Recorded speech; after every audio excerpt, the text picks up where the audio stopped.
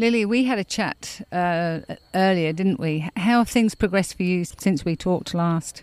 Yeah, very well. I've got my character, got my bowler hat on. Working. Yeah, we're working on our characterization today. Working on your characterization. Okay, what are you doing for that?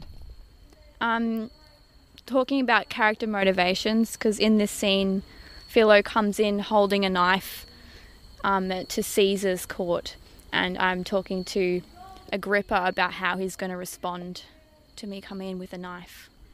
And Lily, how's things going for your character? Have you got an outfit yet?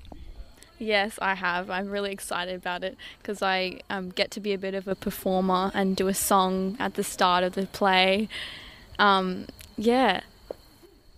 And this is how many performances have you been in? Which number is this for you? I believe it's 10. Yeah, I think this is my 10th Shakespeare play.